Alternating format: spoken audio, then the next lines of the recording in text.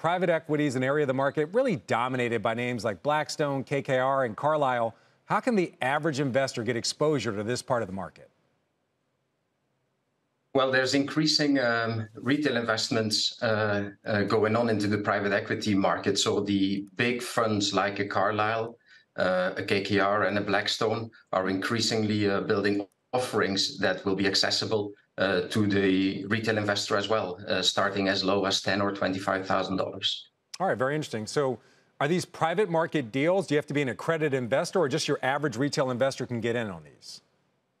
Yeah, increasingly the average credit retail investor will be able to get access to those offerings.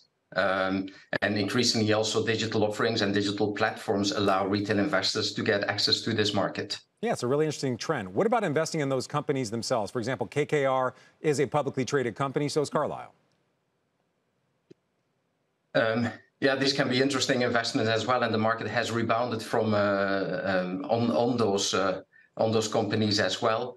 Of course, you're investing into the long-term management fee streams that these companies have, and you're backing on the continued growth of the private equity and private asset class. All right, very interesting. So I want to talk about some research. Dry powder, that's the money that private equity companies have to buy things, to do whatever they're trying to do. It's pretty much at a record, $3.7 trillion, trillion with a T, just about the same as last year, just under a third, $1.1 trillion in buyout funds. Why is so much of that dry powder still on the sidelines? Yeah, it's an interesting fact. There's 3.7 trillion of dry powder, as you say, which is a few years of typical investment in the private equity industry. And it's on the sidelines because the industry has been waiting to exit because of the uncertainty in the market. Where are the interest rates going? How is the economy gonna evolve? And now what you see is there's not just 3.7 trillion of dry powder, but what's more interesting is there's 2.8 trillion of unrealized value in the current private equity portfolio companies.